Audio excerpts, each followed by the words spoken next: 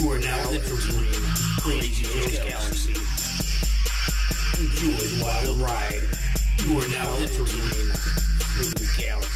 WWE Battleground WWE Championship match. We had a triple threat match with the former Shield Brethrens, with the champion Dean Ambrose, the lunatic French from the Ambrose Asylum, versus the Architect Seth Rollins and Roman Reigns, the leader of the Roman Empire, who got massively booed when he came out, and when he got introduced in the match, he constantly was getting booed during the match when he was doing stuff, and he would be getting momentum, and it looked like he might win. He was getting booed out the building. It was just like, wow, the crowd and the WWE Universe has turned on Roman Reigns. It was vicious. The match was brutal. At one point, Roman Reigns got double-teamed by Dean and Seth after Roman had mounted quite the offense, beating them both down. They did a double powerbomb to him through an announce table, the Spanish announce table, that is. Then Seth Rollins quickly turned on Dean Ambrose, hit him with a chair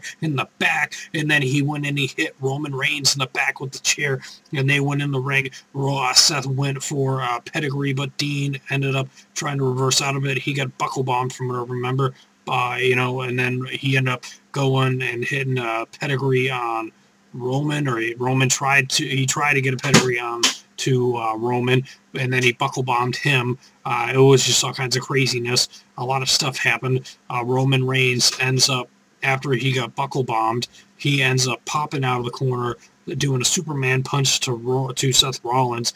Then he ends up spearing Seth Rollins, and then Dean Ambrose comes in, pushes Roman off of Dean, and then Dean Ambrose hits the Dirty Deeds for the 1, 2, 3. Dean Ambrose remains the WWE World Heavyweight Champion at WWE's Battleground 2016 in Washington, D.C. And it was an epic match, an awesome triple threat that really was just amazing, awesome match.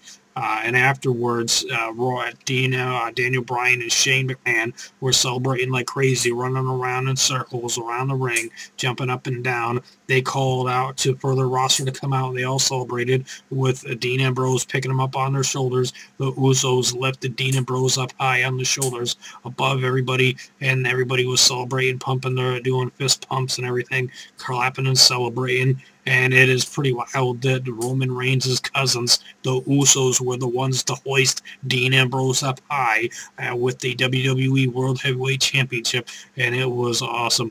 A very awesome moment. I was worried for a moment that Roman Reigns was going to get the championship back. I would have been shocked. I would have been like, wow.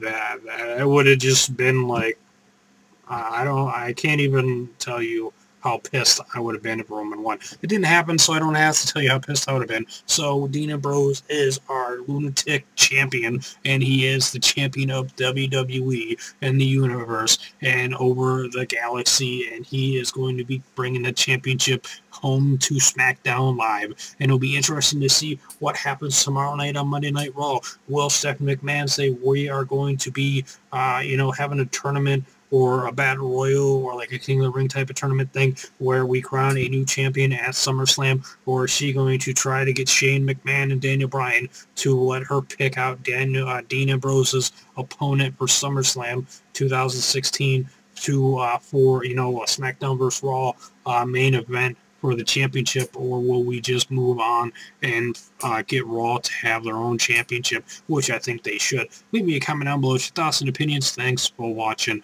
Hope you enjoyed this video. If you did, hit that like button and subscribe. What's up, Big Dog Jimmy?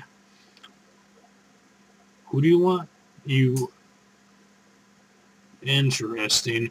You want to see it be a triple threat with Brock Lesnar, Randy Orton, and Dean Ambrose? I really don't think that would happen.